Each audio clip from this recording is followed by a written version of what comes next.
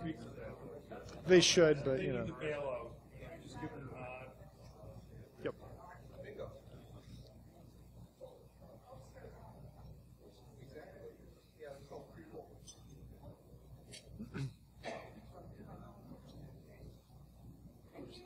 Yeah, whenever you guys are, we're good. It's Okay, we're going to get started here. okay. Here we go. Do your introductions. Okay. Step up to the mic, Tony. Go. How's everybody doing? Y'all having fun? Yeah. Welcome to B-Sides Las Vegas. No, Orlando. Orlando. Yeah. No, Las Vegas. Orlando. Yeah. So we're going to talk about security management without the suck, because we all know that security management is an incredibly sexy and fun topic, right? We kind of think we need to take a little bit more common sense approach to things. So that's pretty much what this talk is all about. All right. So first off, my name's Tony Turner. You know, I'm Dad, Star Wars nerd. I'd like to have fun. I geek out of a lot of security stuff, but you know, we all have other interests as well. I run B-Sides Orlando along with John Singer and Jeff Toth, right out here in the audience. Thanks for coming, guys. Also run the OWASP Orlando chapter, also with John Singer. Do a lot of web application security stuff. And I've worked as a security manager in the past. I've built a couple of security management programs for some incredibly dysfunctional organizations. You'll see as we go through the talk that Tim and I have slightly different perspectives on things, just because I've had the misfortune to work in some of the most horrific companies you ever could possibly work for. I'm a managing security consultant for GuidePoint Security, and I have lots of certs that are completely irrelevant. Good, Tim? All right, I'm Tim. Over the years, I have been doing a bunch of stuff from standard IT to security. I'm now information security analyst at a research university. I do information, ISSA, South Florida. I come up in Goon, B-Sides Orlando, because those guys are awesome. And I do a lot of other stuff. I got a small family. My oldest is normally here at B-Sides Las Vegas, but he's in his second week of basic. So he's not here anymore. So enough about me, but let's get moving. Wrong button. There you go, Tony. Oh, it's still me. All right, so I guess it's still me.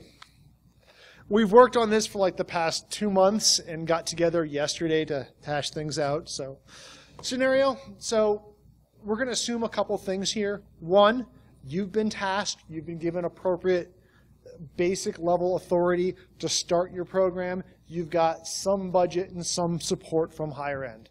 You may be the C-level, you may not be. So we're just giving some basic assumptions that you're actually validly approved from your company to start doing this. Because without it, it's an effort in futility because nothing is going to happen.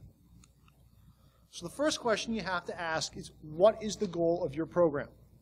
Do you want to be more secure? Do you have to be compliant to something? You know, what is your goal? You have to understand that. So, how do you do security policy? This is the classic way you do it. Google security policy, do a replace, publish that shit, and oh, crap, we failed. And now we look for a job. Right? So you cannot create security policy in a vacuum. You have to talk to stakeholders. You have to go out and you have to talk to people in your organization. So security policy is just one component of your security program, right? I think there's a lot of other meta issues that come up when we start talking about building security programs. The first that I see a lot of people struggle with is, we don't know what to do, so let's go look at what other people have done. Oh, there's all kinds of great frameworks out there, ISO 27000 or COBIT or whatever the heck the framework flavor of the week is. And so you go out and you implement this framework without understanding what your actual needs are and whether that framework actually maps to the resources that you have available. I mean, some of these frameworks are massive. They're incredibly cumbersome, and it might make sense if you're a Fortune 500, a little bit less sense if you've got a security team of one guy, or maybe a security team where you're only half an FTE security. I mean, we see this all the time. We have resource issues all over the place, not only from the people that you have to apply to the program, but also the money resources that you have to apply to it as well. And management priorities may not lead to doing what you need to do to accomplish comprehensive framework adoption.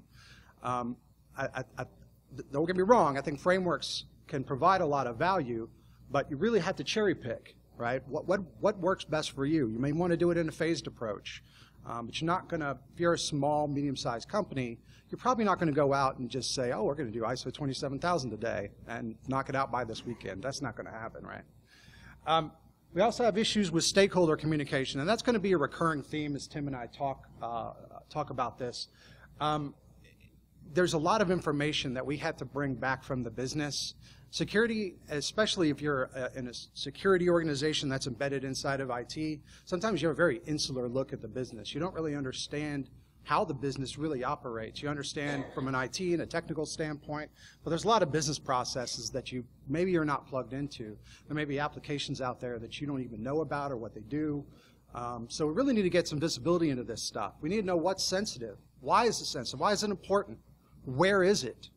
And the security controls that we start putting in place as a result of our security program, are they integrated with the way people do work? Are they creating issues for people? Maybe you're hardening systems so securely that's really great from a security standpoint, but people can't do their jobs. It's kind of a problem, and you're going to severely damage the credibility of your program. Lack of management prioritization. I mean, this is a huge one. I think we've all seen this. It may be an issue where management really doesn't care about security, or maybe they do, but it's a secondary concern. And I think in most organizations, most sensible organizations, security is not going to be your #1 priority. It's whatever the business function is, right? They're not in business to be, hey, everybody, we're the most secure organization on the planet. They're in business to make money or to provide a service, whether you're talking about a government entity or private sector that's more profit-oriented. And we need to understand those things and find ways where security can enable those goals. Why should management care? If you can't demonstrate how your security program is enabling those business functions, then they're probably not going to care. We have issues with integration with operations. I mean, this is pretty huge, especially when you have security teams and operations teams that they don't have the same reporting structure, or maybe there are some other divisions or maybe political issues within the organization, and that's something else that's going to be a recurring trend. As we talk about relationships, there's a lot of politics involved with running a security program. I mean, for people that are largely technical people, a lot of times we have a difficult time kind of wading through those political issues. We're going to talk a little bit about that as we go through. Big thing here is understanding that ops typically has one goal, and that's reduce downtime, right? We typically have one goal, and that's to make things secure and to keep our jobs, right? Those two things kind of to be the fall guy when something happens. We get fired. The company goes, Exactly. see, he wasn't doing his job. Exactly. Those two goals are kind of diametrically opposed at times. We're sometimes asking ops to do things that directly impact those downtime metrics that they're relying upon for their own performance, those performance metrics with management. And lastly, from a meta issue standpoint, kind of talk a little bit about kind of the organizational hierarchy. Where does the security department, the people that are responsible for security decisions, fit within the organization? If you're too far down the stack, removed from the C-level, you're never going to be able to implement any kind of strategic plan. It's always going to be a completely tactical model where you're in reactive mode and you're just dealing with issues as they come up. It's going to be very, very difficult to be proactive about things when you're operating in a completely tactical model. How do we fix things? I can identify things all day long and send it over to ops, but is anything actually getting fixed? How do we work together? And that's a really important part about that. And again, that comes down to relationships. Some of that comes down to management structure and who reports to who. But even if there's not direct chain of command there that supports those kinds of things, there's still some things that we can do with relationship building to ensure that when we identify issues, and talking critical issues that are really important, not every chicken little moment that you find when you run a vulnerability scan and you find 50,000 vulnerabilities, right? The really important stuff, if we can demonstrate that stuff for operations and get them on board and getting this stuff actually resolved. And the other piece of this that I just want to touch on a little bit is change management is kind of like one of these core things that, unmanaged change is kind of a bad thing, but are these processes that you're putting in place actually hindering you from responding to incidents as they occur in your environment, right? We need to have a little common sense here. I mean, if you're actively being attacked, I don't think you want to wait for the change review board to meet next week before you implement a firewall rule, right? All right, so the beta array is radio. Just what we need, another acronym. But at least it's not a TLA. All right, so the basics of radio.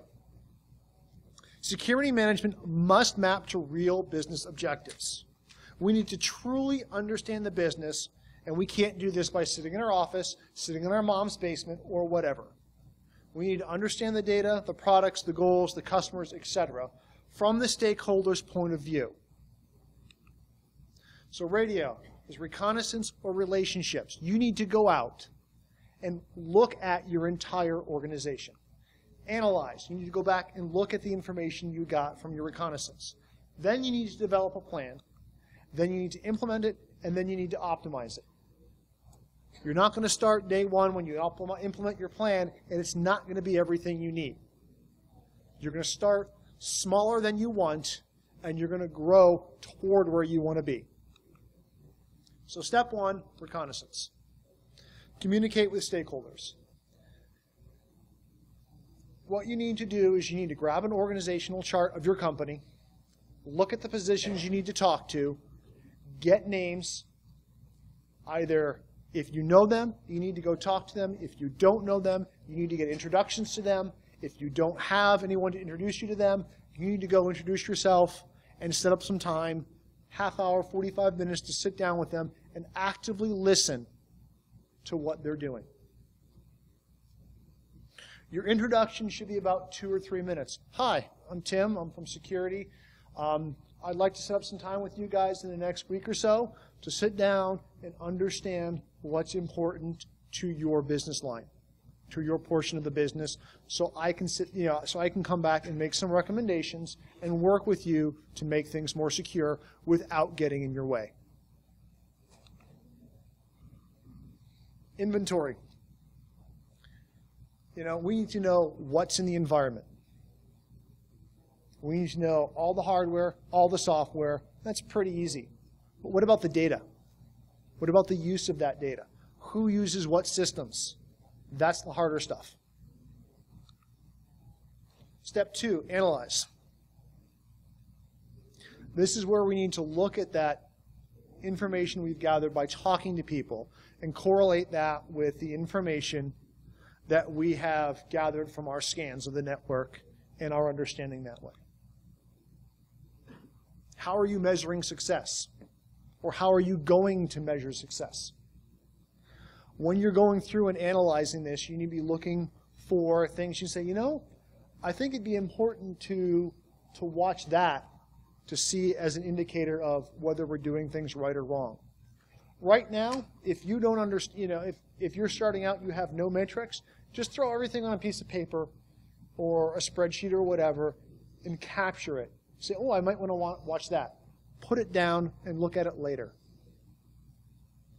You can always go through and say, I've wrote down 50 things. I think these 5 things or these 10 things will be really good key indicators. Validate that with the community, and then go ahead and measure those. Do you have the right people on your team?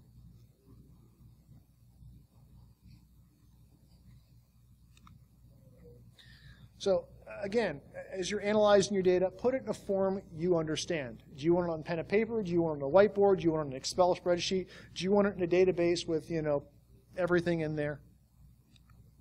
Know your limits when you're designing your security program. This is very key. If you are 15 levels down from the C levels, you're not going to be able to force anyone to do anything. This is where relationships are key. This is where when you've gone and talked to these people and met with them and understand them, and you can come back and say, I'd like to make some recommendations for you that will help. I don't think they're going to cause a major impact on your environment. If you're talking to the ops guys, you say, I'd like to make things more secure, and I understand we're 80% utilization on the servers for our AD, and what I want to put in place is really going to take another 10 to 20% utilization, and we can't do that right now and keep your uptime there. So I'm going to push from my side to say, yeah, I concur with ops that we need to get better servers, more up to date, so we can finally push these things out to make us more secure so we can meet our goals. Are you the CSO of the company and you can walk down and say, we are doing this tomorrow? Or, do you have budget? Do you have hardware? You don't have that authority. You're going to be spending a lot of time, again, as we talked about, communicating and developing these relationships. If you don't have that authority, to be able to go directly to these people and make things happen, you may have to do a little negotiating. You may have to find ways to understand what are the pain points for your ops guys or your other stakeholders. What problems are they facing? They may not be security problems. They may be other problems that you can help them with as a security person. You make recommendations internally. If you hire external consultants to come in, and you can, find ways to, get that recommendation in a report that says, hey, these ops guys need new servers, or they need to upgrade their Active Directory environment. You can find ways to do some favors for these ops guys and get some benefit for yourself as well. In one particular organization I worked in the past, I was having a lot of time getting any kind of support from operations. And they were just being very resistive. It was a very combative environment. I think many of you have probably seen similar things. And what I found was by reaching out to these ops guys and finding out where the problems were, we were able to meet goals together. For instance, they didn't have good monitoring on their endpoints. Now, again, this is years ago, before people started, sending all their logs to a SIM and doing good log analysis, assuming, you guys are doing log analysis. You got approval for that, right? You have budget? Okay, good. So what I wanted to do at that point in time was I wanted to roll out a group policy to do some hardening on all the end systems. And, server team was very resistant. They weren't particularly happy with the testing that I had done, because I'd done it in kind of a sandbox environment, and there was too much variation in the actual live production environment for them to have some comfort levels with this. And so what I did was I worked with them to build some scripts to deploy these scripts out on the end systems, provide some of the monitoring capabilities that they needed to support their own operational efforts. And so we were able to kind of combine both of our problem areas into one solution to roll out. They got something they needed, I got something that I needed, and everything was a lot better.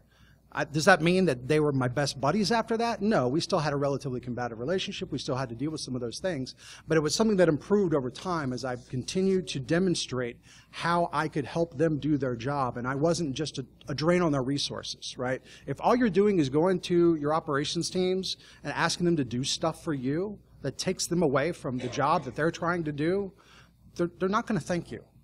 You have to be able to provide some value to them as well. So look at the conclusions you're drawing and make sure they kind of make sense. Step back from it a little bit. Try and look at it from their standpoint. Is what you're doing going to cost them time or money? And can they veto what you're trying to do? Step 3, develop a plan. So we've gone out, we've done our reconnaissance, we've done our analysis, and now we need to sit down and develop a strategic plan. Without a strategic plan, you're going to be lost in the woods. Do we need a framework? Is our ultimate goal a framework in 3 years or 5 years? Do we have a mandate in 3 years we need to be ISO compliant, or in a year we need to be HIPAA compliant? So on the ISO front, even if you develop a security plan that's not a true ISMS, it's still going to lead you to getting to an ISMS. And if you can make some early inroads and create a plan and roll it out and show you're not doing bad things, and get some credibility, and show things up front, it's going to help you further down the road. Remember, organizations are political structures. One person with the ear of the CEO, the CFO, or whatever can ruin your entire plan. Everyone remembers Leroy Jenkins' video, right? They assembled this massive raid in World of Warcraft. They were going out, and this one guy, Leroy's like, I'm going to troll their asses, and goes out, hits the guy before everyone's ready, and just runs. Everyone else got slaughtered. So one person can screw up your entire plan. Communication. It's not just important during recon, but after you develop your plan, you need to go back to the stakeholders. You need to emphasize the portions of your plan that are relevant to them. When they push back and say, I don't know if we can do that, it looks like it's going to be an awful lot of work for our people. Say, well, what are your concerns? How can we make this less impact to you? What do I need to give up on my side to help make this successful for your team? So, you need to have buy-in for these people before you go and present this to everybody, as a group. If you've got 5 different business units, and you've gone and you've talked to each one of them, and you've shown them, when I'm working with you guys in ops, here are the things that we're going to make more secure. I believe it's going to help uptime by X, Y, and Z and reducing the amount of malware on the systems. When you're over here talking to sales, when we do this, your guys are going to be able to get in remotely and securely. So when they're at Starbucks, they're not going to get compromised, and all your sales data is going to go to the client, to the competitors again. When you go over and talk to financial guys, this isn't going to cost too much money because we're doing X, Y, and Z to mitigate that. And you get buy-in before you go and present this to everybody. So you're going to walk into your meeting later on and say, look, here's our presentation. We've covered everybody's concerns as much as we can. And there are times, I hate to say this, but there are times when you need to make the stakeholders feel like their input is being valued, and you have to do Which what you is have to all do. the time? Right. Well, no. You always want to make them feel like their input is being valued, but there are times when you're not actually going to be incorporating their feedback, right? I mean, you can't please everybody. Mm-hmm. At the end of the day, we still have a goal here of achieving a more secure environment. I mean, you can't cater to everyone's wishes that, I don't want to have to type in a password when I log in anymore. Can you make that happen for me? I just want to wave in front of my webcam. Yeah, exactly. So, we need to continue to keep them engaged and keep them involved, but all throughout this, we need to use some common sense. Mm-hmm. Mm-hmm. So, get your commitment from the stakeholders. Know your commitment before you go to roll out the plan. You don't need 100%, but you need a majority. If you can get 4 out of 5 of your stakeholders on board with this, and you go to roll it out, that one person's probably going to keep their mouth shut and not really, be like, I don't really like this, but, I think we can move forward on this, rather than saying, no, we're not going to do it. If everyone's kind of wishy-washy, you're in trouble. Step 4, implement the plan. You got to push the button sometime. You should already have sufficient buy-in. You should already have sufficient support. What level of authority do you have within the organization to push this out? You need some help. If you've got an executive sponsorship, it's going to make life a little easier. If the CEO has gone and talked to everybody in the company via an email or whatever else and said, you know what, this happened at Target. This is not going to happen here. He's got the authority to put this plan in place, and I need this done in 6 months, and you will not get in the way or you will be fired. Is a lot better than having, the CSO going, we need to make things more secure, and the CEO going, if you can make it happen within budget, go ahead. And if you're getting too much pushback during the implementation phase, it's because you didn't do the development phase properly. You don't have good relationships. Yeah, and that has to be key throughout this process. So when you do that implementation, whichever stakeholders it's going to impact, you need to be able to have those conversations during that development of that plan. So when it comes time to implementation, you can just push the button. Obviously, things don't always go right the first time. I mean, we need to have some backup plans. We need to have some ways that we can deal when issues arise. Okay, but most of the bulk of that work, honestly, should occur within the development phase. And you should, and unless you're in environments where you have to force things down everybody's throat, you should not be forcing things down people's throat. You should have the relationship, and people should say, "Yeah, I'll give that a try for 3 months. And if it doesn't impact us horribly, we can keep it. Or if it does, and you come back and optimize this and fix it for me, we're good with that." And remember, when you implement, do it in steps. Roll it out to IT first. Roll it out to your group. Make sure it doesn't impact things to the degree it can. Are you pushing out new firewalls? Do you have to push it out to every single, business branch in one weekend, or can you transition it? Can you make it smaller bites so that if you've got a failure or something major that you didn't think was coming up you can now stop, roll back without affecting everybody? If you've got 500 things on your list that you need to implement a couple at a time and just make it a phased rollout. Do it like not change management, but DevOps. Do little changes all the time, and then people aren't going to notice it, especially if it doesn't get in their way. Step 5 is optimize. So once you've gone and you've rolled out your plan and it's a success, which it should be, what you want to do is realize your security goal is over there, and you've done this. You've made one step toward your goal. Now part of the plan is you need to keep making incremental steps till you get to your goal of being, quote, secure. But that's a moving target.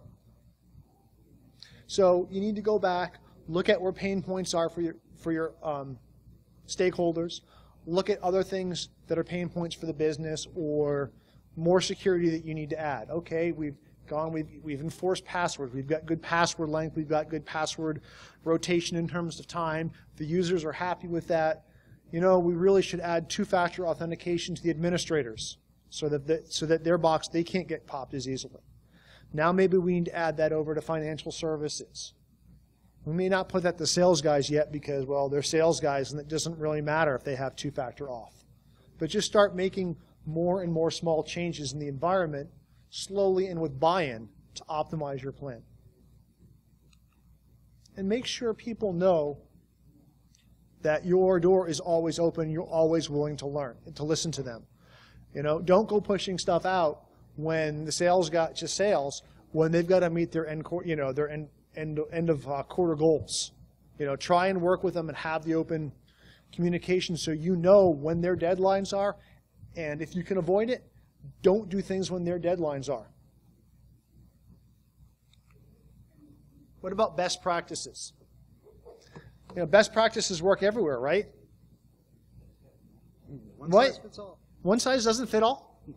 So I look at best practices as recipes, as guidelines to getting me to do something.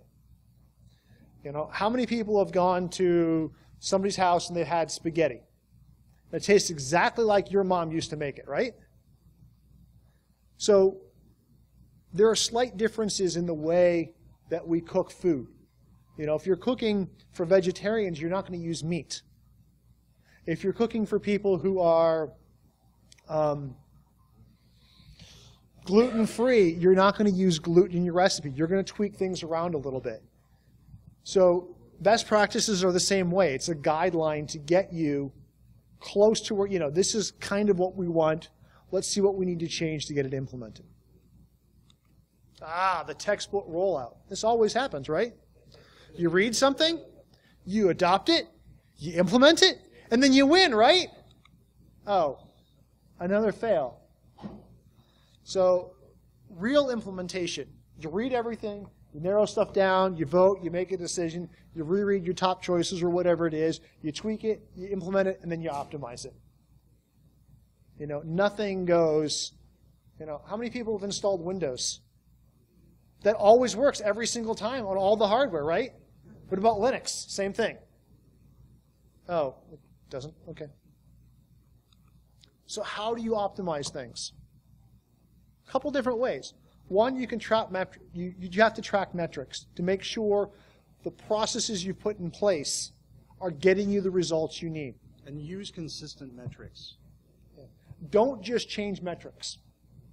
If you get some metrics du jour, use them this year, and the next year you change, you can't go back and see how this year compared to last year.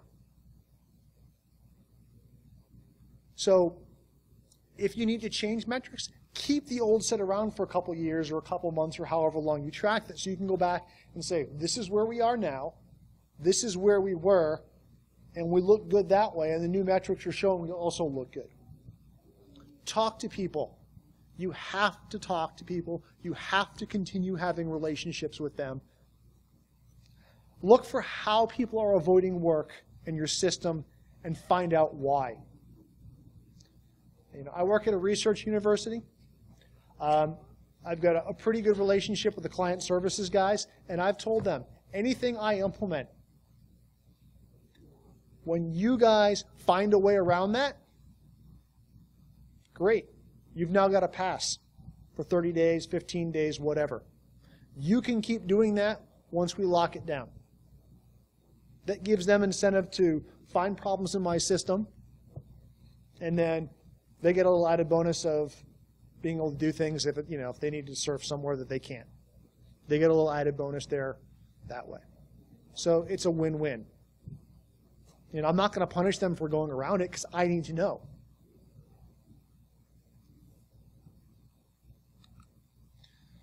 Conclusion here, talk to people, actively listen. You do care about what they have to say because it will make your job easier. If they like you and you give them things that are not causing them problems, they don't care about security. It becomes another thing they do. If you're always getting in their way and always throwing up roadblocks, they're going to work around you and you're going to be looking for a job. And remember, every step towards security is a step toward where you need to go. This stuff is complex. It's a moving target, and you have to have allies.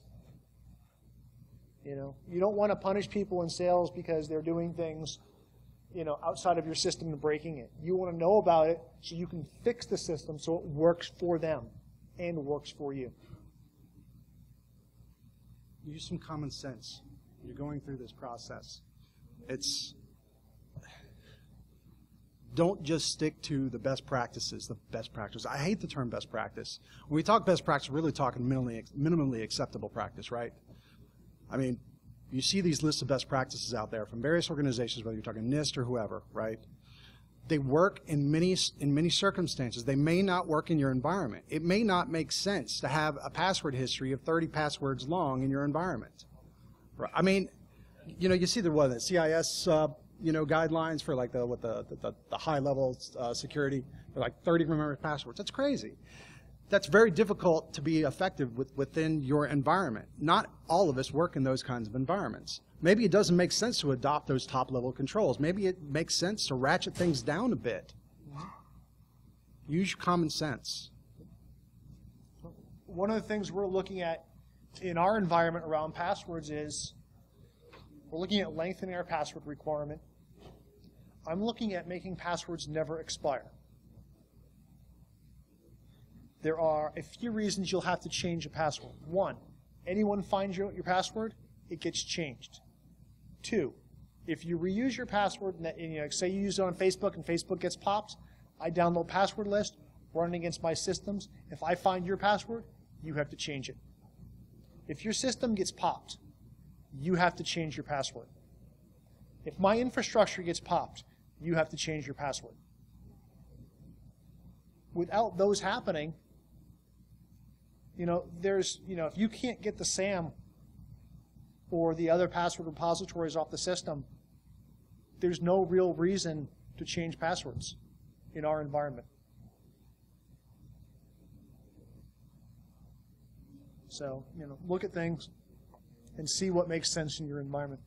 We've got some legacy researchers who have the same password, less than 8 characters, probably a dictionary word for the past 10 plus years.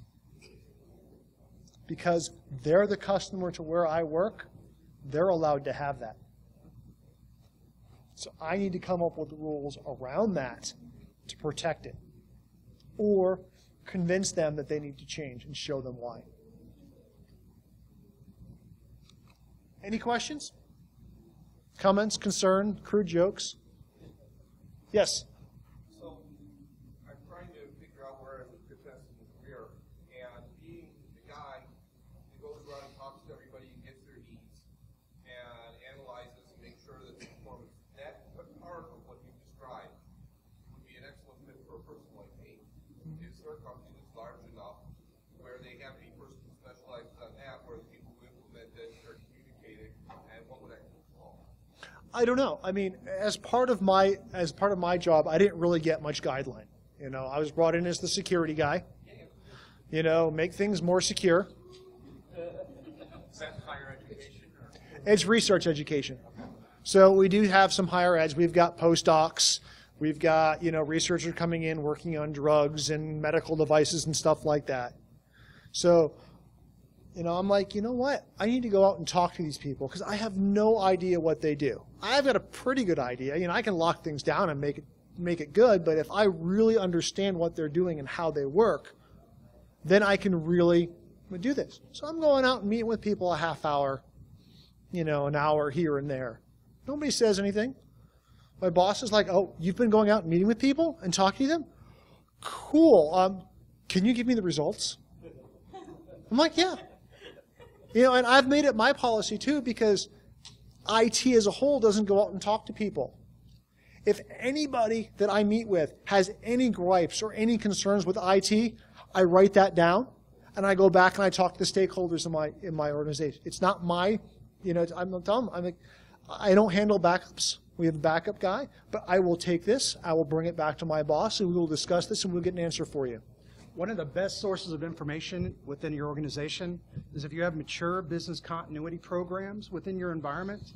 They're more plugged into how the business works and how the business processes works and what's critical and what the dependencies are than pretty much anybody else you'll talk to in your organization. That's a very, very valuable resource to reach out to. If you don't have those kinds of programs in place, you might want to think about it. What do you do in cases of a very large corporation where you kind of have like a rat's nest of stakeholders where every time you discover a stakeholder and you talk to them, you uncover like 8 or 9 more stakeholders? Well, How do you actually hammer those nails down before you Well, that's where, depending on how long you've got to implement this. I mean, if you've got a very large, like Fortune 500 or large, small company, you go and you talk to the key stakeholders, the C-levels, or those right below that. And you talk to them, you get their buy-in. They may say, go talk to these guys over here. But that helps you get an understanding of this. And, if you talk to the C-levels, you say, okay, here's 3 things I can take away. Here's 3 things we can introduce that aren't going to cause a big problem. And then you can go meet with the next level of guys down and say, okay, what are your pain points? What are your concerns? And you can work on that and then move further and further down. In my place, we've got a couple different sets of customers. We've got corporate, which is all the people that work for my university. They're corporate. If I need to get security policy in place, I can go to our CSO or acting CSO and say, I'm not sure what title, but I can say, here's what we need to implement. He can come out and he can say, this is a mandate. You will do this. These are corporate systems. You don't own them. I do. You're doing this. We've got probably 50% plus BYOD. Because the researchers don't like to spend grant money buying machines for people doing research. Go figure. It's not always that simple, though, Tim. Right. I mean, in a lot of organizations, especially if you work for like a large corporate entity, has done lots of mergers and acquisitions, and you've got all these various different business units, and maybe they haven't all been integrated into the internal operational structure. Yep. They may not have common management structures. Yep. They may be in the middle of an integration process, and you do have to kind of start with the overall org chart and work your way down from there. But then once you get out to these kind of splinter groups, yeah, you have to look at, you have to treat things differently. You have to do the research. Once you identify one of these entities, or like, why are they not plugged in the org chart? Why did I not know about this business unit? And then you've got to go, you need to find out. And radio all over again. In any instance, in most organizations that I've worked in, if there was kind of one of these splinter business units, there's always some kind of liaison, right? There's always some kind of interface with the core business, even if it's just at the financial level, right? There's some place where you can go and get information about who's actually running things over there. And then you might have to reach out to some people that are not plugged in to IT or security or anything to get at those people and at those systems and at those processes. It can be quite a labyrinth to navigate. But you start with the core. You start with what's important. You start with, where is the really critical stuff? Where is the sensitive data, right? Going back, first step in radio, reconnaissance. We have to know where our stuff is, right? If we don't know where that stuff is, we're pretty much lost. Yep. And treat things separately. Like I said, I've got corporate, I've got for the BYOD, I'm partial ISP. For the researchers, they're my client. They're the guys bringing the money into the institute so we can continue to work and they can do their research. So I need to support them. I need to stay out of their way. So one of the things I'm doing with those researchers is I'm finding out. I'm asking them questions in my interview. Do you guys allow remote work in your group? Okay. How do you guys do that? Do you use Dropbox? Do you use Evernote? Okay, cool. Do you want your guys working on this stuff from home? No? Yes? I don't care. Whatever they want, I'm going to try to enable it and try and be able to set up monitoring so I can know that. If Tony's guys aren't allowed to work from home and I know all of his systems, which I don't yet, then if I see Dropbox or any remote stuff coming from his environment, I need to take care of that. If Gary's guys are allowed to work from home or from wherever in the world, then when I see Dropbox or whatever he's approved for his guys to use, I'm going to go, okay, Gary's guys are using it. All right, great. And I'm going to ignore it and move along. That's about the intelligence you gather that way. So, any other questions? Yes? What about on the tactical side? You guys are talking very strategic, really great, but what about commonalities between operations and others? Quick wins, hey, shit broke, I helped fix it, it's done. People like me. Well, that's where relationships come in. My first month at this place, I spent a lot of time with the client services guys. I came out of, break-fix environments and small business environments and home environments, so I know virus removal. I've dealt with it far too many times. So I spent my first month, over there helping those guys out. Anything they needed. Oh, you want help scripting? Fine, I'll help you write a script for that. Oh, you want help? Oh, you need other tools to pull this virus off? Well, here's some other ones I found that are useful. Oh, you guys are doing that? Well, here's a tool to help you with this. Every single day I was giving them another tip. Anytime they had a question, I answered if I could. If I didn't, I did some research or reached out to somebody I knew who did. So I built a relationship there. Now, if they've got a problem, they come to me. If I've got a problem, I go to them. And it works out very well because one of the ladies in client services has been there for 8 years. My campus has been open for 10. She knows everybody. So she walks me around and introduces me to everybody. Oh, here's a new guy on our staff. He's a security guy. And I get the intro that way. So now I'm not doing this. Hi, it's Tim. You're Dr. So-and-so. I'd like to get some time with you. You should go over security. I've got the introduction to you. You trust her. And now that relationship, you've got enough trust with her to say, okay, well, if she says I need to talk to you, I'll make some time to do that. So use your relationships. It's not exploiting. That's trust transfer. But you have to realize, though, just because they trust her doesn't mean they implicitly trust you. You have to earn the full trust, but at least you've gotten in the door without being the salesman. Anything else? You actually have to show up in person to build a relationship? Yes. You have to go, but listen to this. You get to go sit in people's offices for a half hour, 45 minutes, and bullshit, and get paid for it. They didn't like your answer. Everybody's taking off now. B-Sides Orlando t-shirt.